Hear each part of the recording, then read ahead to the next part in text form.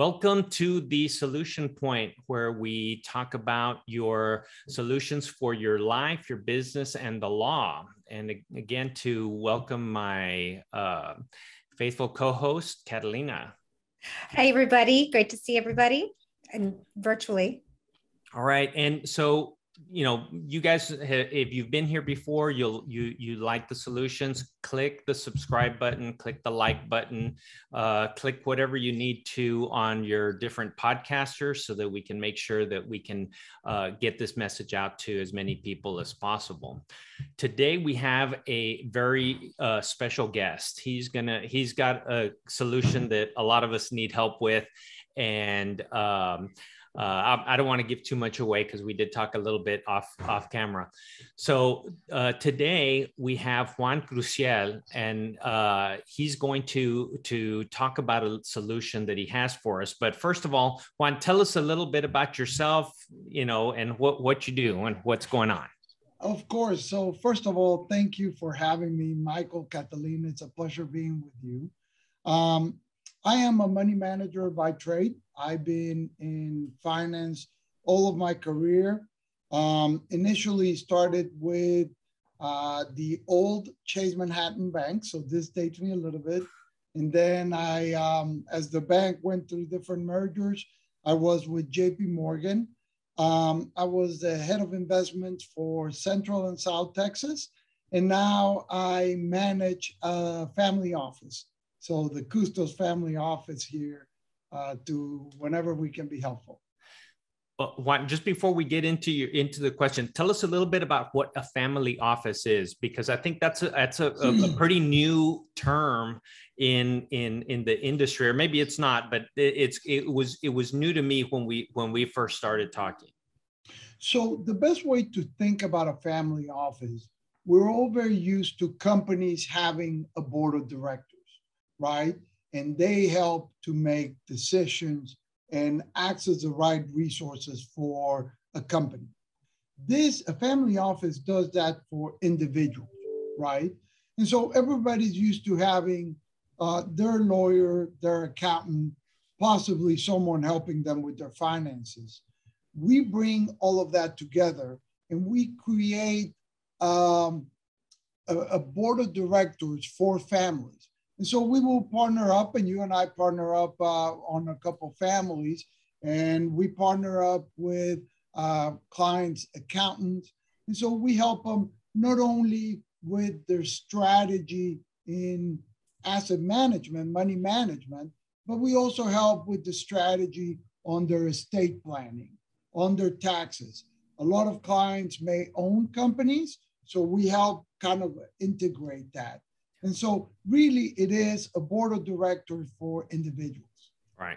And so that's really great, because I always say, and I've said it in my books, business is a team sport. You need to have a team. Absolutely. All right. So thanks for clarifying that, especially for our viewers and listeners, because that's a new term for me. And I think that's going to be a good business model moving forward. So let's get to the problem and the solution. Why don't you share with us what problem you found the solution for? Absolutely. So regardless of your wealth level, a problem that we all have in the current economic environment is low interest rates, right? And what to do with our cash. Right now, the Fed has really punished savers by having interest rates as low as they have been really since 2008, right? And so before you could save money and they will pay you for it, after the 2008 depression, they wanted to encourage people to invest. But people will still have cash. And so I always get asked, one, what do I do with my cash? How can I do a little better? And so I'll tell you a little bit about some of the strategies that you can implement. Okay, well, that sounds good, because I know with a lot of the stimulus, you know, a lot of people have some available cash that's just kind of sitting there. And it's what do you do with it? Because Absolutely. it's not keeping up with inflation right now. Exactly. And so especially coming out of COVID, with the market now at all-time highs, people are a little bit more hesitant to pull the trigger and invest. And so my first take on it is you should always consider your own goals, talk to your financial advisor, and they will help you put a plan in place. But for the people who have cash, first of all, we have to revolutionize the way we think about cash. Cash is not all the same. You have to think about cash in three different ways. The first one is your day-to-day cash, right? And that is cash that you may need at a moment's notice. You're paying your credit card. You may have an expense that's come up and you need to have access to it immediately. The second one is reserve cash. Reserve cash is cash that you may not need for 9 to 12 months. Cash that you will know a week in advance before you need that cash, right? And so if you're planning a trip, but you don't have to pay for it, or taxes in April, or you're planning on buying a home, but it's not for some, that is reserve cash. The third piece is investable cash, right? And this is cash that you truly want it to be cash, but you really won't need for 12 to 18 months. And so you can kind of put it away for a little bit longer. And the real trick to it, Mike, excuse me, is you have to think about, even though you have to think about it in three different ways, eventually what you want to get to is to have a blended yield for all your cash. And so some of your day-to-day cash will earn very little. Some of your investable cash will earn a little more. But the trick to it is look at it all combined. And I will give you some specific ideas and how to implement to meet those individual buckets. And then that will become a full strategy.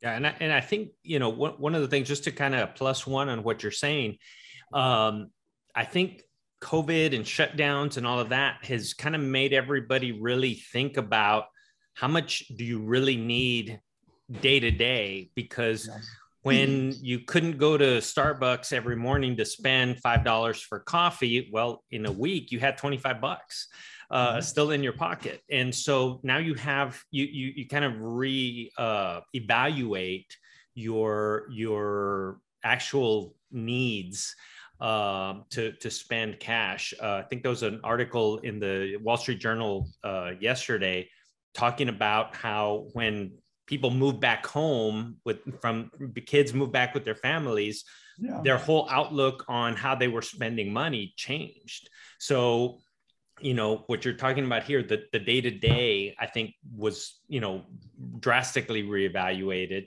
And then having reserves, people are now thinking about having reserves, because I know like in the 80s, it was spend as much as you can, as fast as you can, because the world's going to end.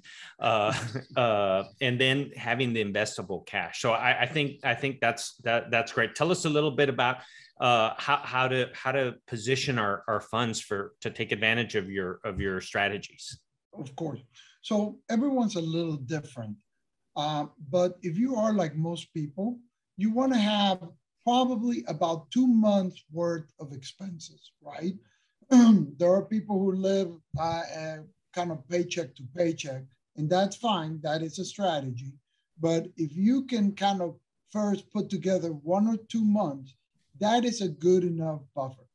Now, again, if you have a little bit more cash, then what you start doing is, first of all, the first step for the day-to-day cash is a money market, right? And a money market will pay you probably nothing, but again, you need that money right away. Now, there are some fixed income vehicles. Right now, we're in an environment where people are starting to expect the Federal Reserve to start tapering, which means taking some money out of the economy. and possibly in a year, interest rates to start going higher. And when interest rates go higher, the value of bonds goes lower. But that's not the case for all bonds. There are some bonds that actually appreciate when interest rates go higher. So what does that look like? That looks like a floating coupon bond, right? As interest rates go higher, the coupon will adjust higher and the value will go up. Another one is mortgage-backed bonds, right? So think about the dynamics of a mortgage. When interest rates go higher, you are less likely to refinance your home, right? Because you'll be paying more. Mm-hmm. And so if you're less likely to refinance your mortgage, there is a more likelihood that you'll keep paying what you have. And so the value of a mortgage goes up, right? And that is kind of the opposite.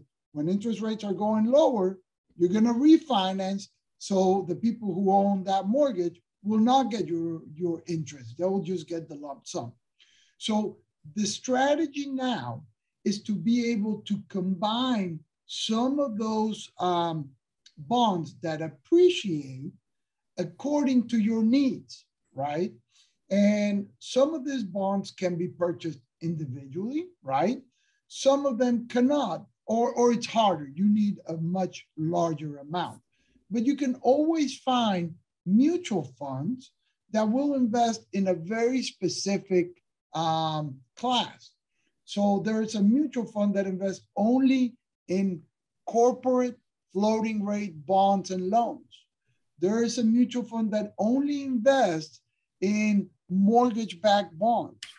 There is a mutual fund that I love that invests in floating coupon treasuries for those people who are very risk averse and you only want to buy a treasury. So another type of bond that normally appreciates in a rising rate environment is a mutual fund that will invest in bank preferreds. So if you think about a bank preferred, banks, a simple explanation of their business model is they will capture your deposit and then pay you very little, and then they'll turn around and lend it to someone else and charge them more, right? And so a bank preferred is preferred equity issued by a bank, but banks make more money when interest rates go higher because they'll still pay you very little, but they'll charge more on their loans. And then finally, corporate bonds, right? You are lending your money to a corporation, and there's some very safe corporations like McDonald's, Coca-Cola that have the highest rating. And then there are smaller local companies that may pay you a little bit more. But what's important to think is interest rates go up when the economy is doing better, right? And so if the economy is doing better, these corporations have a higher likelihood of repaying their debt, okay? So those are the tools that you will use in the strategy. Now, the key to this is, as I said, to do a combination of them, right? And so you can start with something that is very, very safe, and it depends on the investor, the listener's risk appetite. You can start with a little money market. Let's say you have $100, $50 in a money market and $50 in adjustable floating rate coupon treasury mutual fund. And so with that floating rate adjustable treasury mutual fund will pay you around 50 basis points. So if you do $50 in nothing and $50 in something that pays you 50 basis points, well, your blended is now 25 basis points. You're already doing a little better than nothing, right? And so you can now start introducing a corporate bond mutual fund. So a corporate bond, again, think McDonald's, Coca-Cola. That one will pay you around 1.5%. And so if you divide it a third, a third, a third, right? Well, now your blended gets almost closer to 75, 80 basis points, almost 1% for cash, daily liquidity. Well, that's pretty good, right? And you can go there and start introducing other type of mutual funds, or you can buy the individual bonds. You can buy municipal bonds. Municipal bonds are tax-free. And then you have a little bit of bank preferreds in there. So you can actually get to about 1.5. And maybe by this time, you're only putting out of your $100, about $10 in the money market. And then you separate the other $90. And so you start playing with the risk and the interest rate that you get.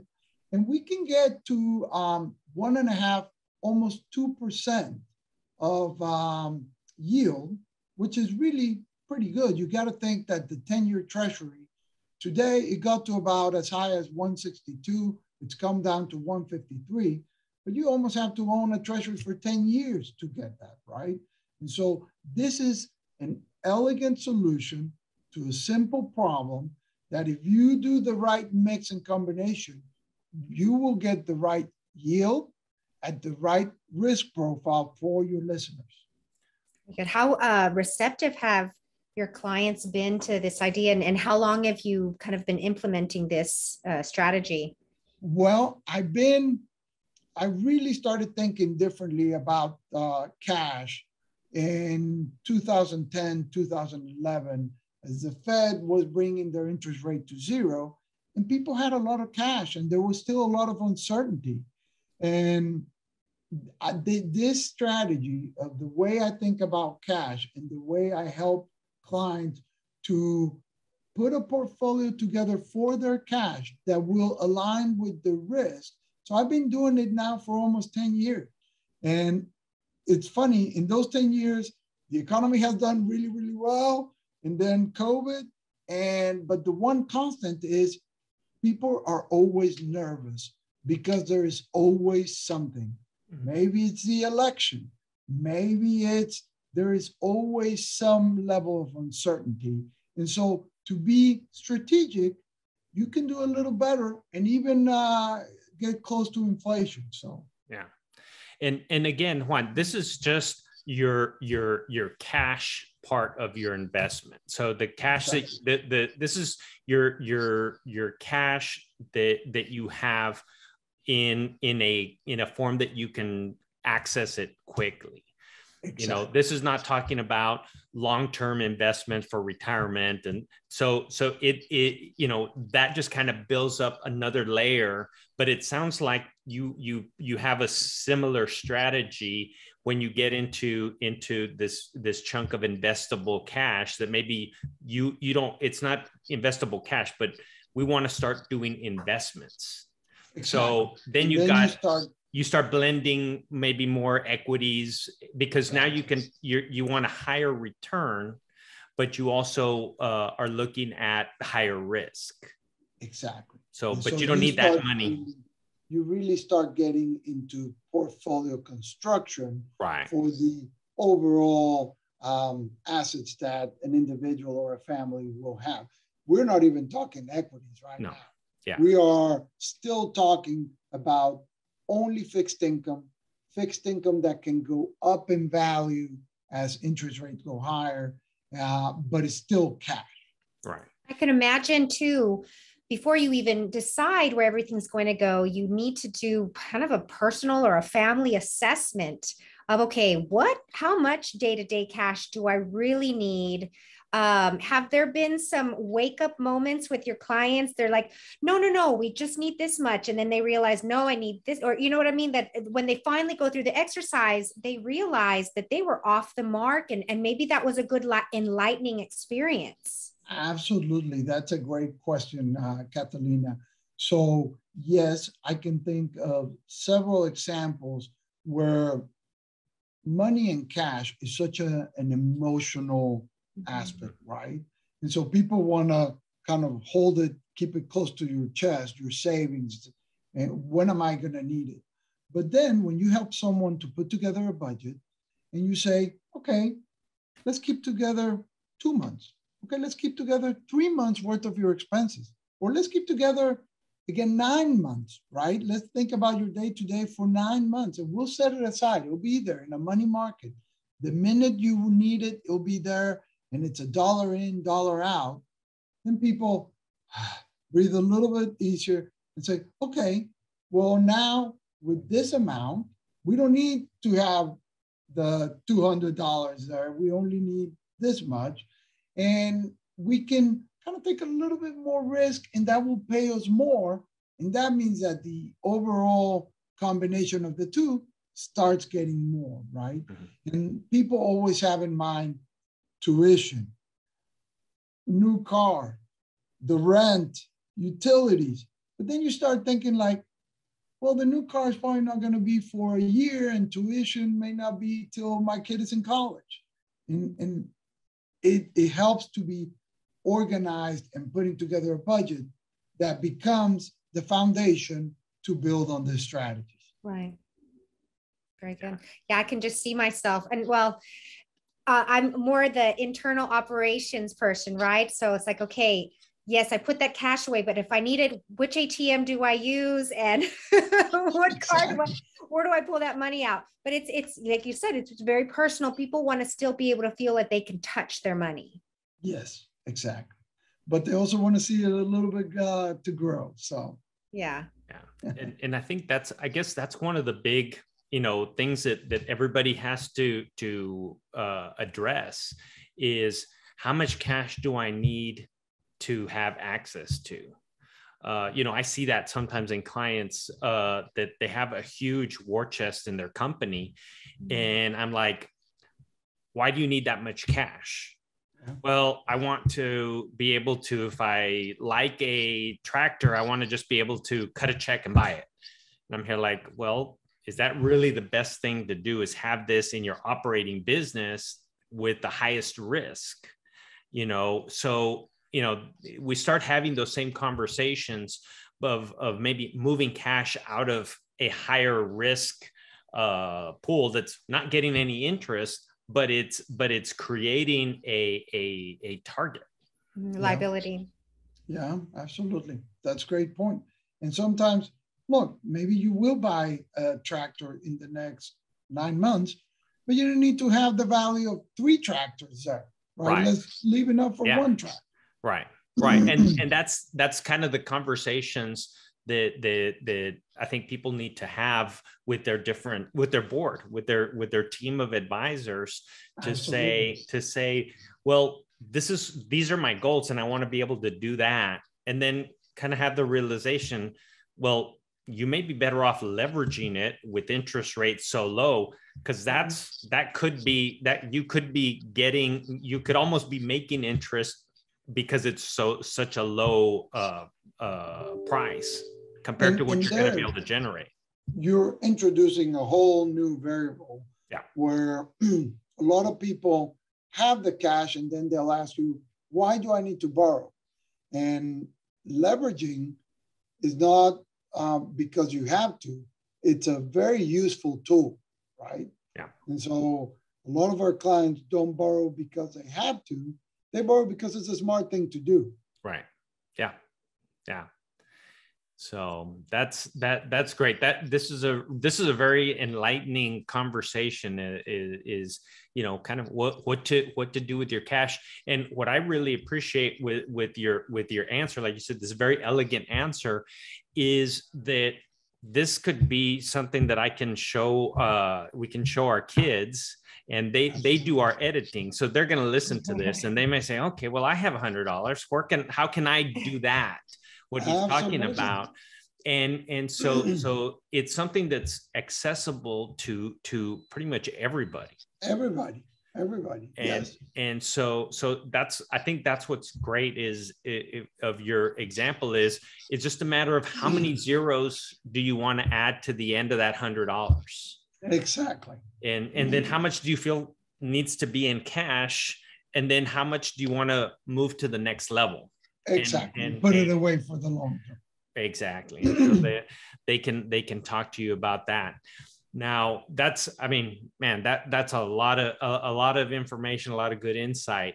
So what I think we can do right now is let's go on to the next part of our program and talk about your core value. And again, to remind our listeners, we like to have core values shared by our guests.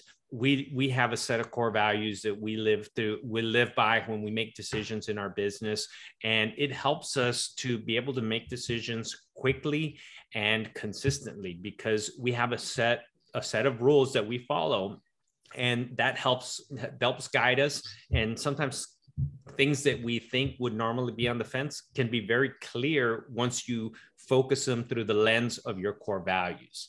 So Juan, why don't you tell us your core value, and you can elaborate on that. Absolutely. So when Mike and Catalina told me you have to think of your core value, I was thinking about so many things, stuff that I teach my kids, things for business. I want it to be useful for everyone. I could hear my mother still teaching me. And what I settled, which I think is a great summary and something that everyone can use and we can all live with, and it will make this world a better place, is the golden rule. And that is treat others the way you want to be treated. Mm-hmm. And I think it applies to businesses. I think it applies to individual relationships. I think it applies to parenting. And it involves so many other things of respect. And so another simple but elegant answer, which is do to others as you want to do to yourself. You want to be treated. Very good. And I just to kind of plus one on that. And it's, I love hearing core values because it just kind of helps center us, and we use them for business, but we use them for life too. And I want to share with you guys, and I shared with Mike a couple of days ago, picked up our 5 and 3-year-old from school, and the 5-year-old says, "Mom, what's the high road?" And I was like, "Oh, this is a doozy." Okay, great. So we talked about, what's an example of taking the high road and taking the low road? And I think that has a lot to do also with the golden rule. You could, I gave her an example, like say if someone bumped into you in the classroom and they bumped into you, but it was an accident. So taking the low road you'd tell the person, "Hey, why'd you bump into me?" And jerk, or, use some type of demeaning insult.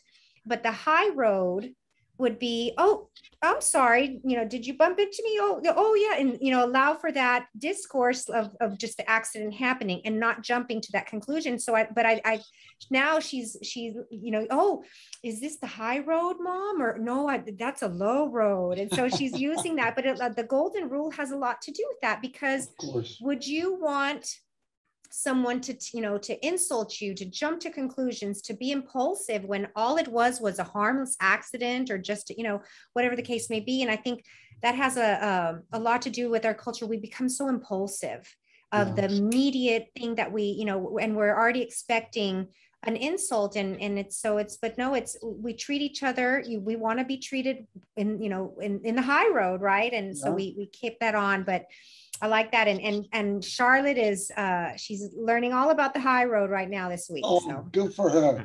That's wonderful. Yeah. And even though it seems like, well, the golden rule is overused. Well, if you just look at social media, if you look at the news, it's these politicians, these, sports people, everybody could use a refresher, go back to look at it, because back to basics. Yeah. If you treat somebody with respect, they'll treat you with respect. Exactly. If you disrespect somebody, guess what? They're going to disrespect you, because that's the example. That's what you've shown them. This is how I want you to treat me. Mm-hmm. I'm going to treat you bad because I want you to treat me bad. Yeah. And people don't think of it you know, that it's a two-way street. Right. You know, if you treat others the way you want them to treat you. Yeah. So if you treat them badly, that means you want them to treat you badly. Yeah. And so taking that deep dive is something that, you know, I wish more of our public people would observe, because unfortunately or fortunately, people are watching, and our kids are watching, and they see the way certain celebrities act, and, you know, kids don't do what you tell them, kids do what they see you do. Yeah. And especially in today's day and age, where everyone is seeing everything, and it's recorded there for posterity, and everyone can access with a couple of clicks. Yeah. It would do a lot better for everyone to see the golden rule in action. Yeah. Yeah. And just on that point, I'm glad that we didn't have all the social media in the 80s when I was growing up. Yeah. Well, thank you so much for your time, Juan. How can people contact you? We'll put, of course, your contact information in the description of this video, but how would you like them to reach you? Absolutely. If they want to reach me with an email, that is perfect. Email or my phone. I'm happy to answer questions, happy to be a resource, happy to take feedback. If anybody has a different opinion, we'd love to talk about this. I'm passionate about it, so anything, I'm here. Sounds good. We'll go ahead and put that in the description. And as we mentioned before, if you like the content that you're seeing on this channel, and I know I'm stealing your line, honey, you can do this. They might listen to you. Yeah, do this part. Please like our channel. We definitely, Juan, please like our channel and subscribe as well. We need to do a better job to get more subscribers for sure, because fortunately God has blessed us with some great speakers like yourselves. We have some great information to get out to everybody, and we want to share these solutions about life, business, and the law with as many people as possible. So go ahead and subscribe and like, and so we can share this content out. Thanks so much, everybody. All right. We'll see you guys next time. Bye-bye. Bye-bye. Bye.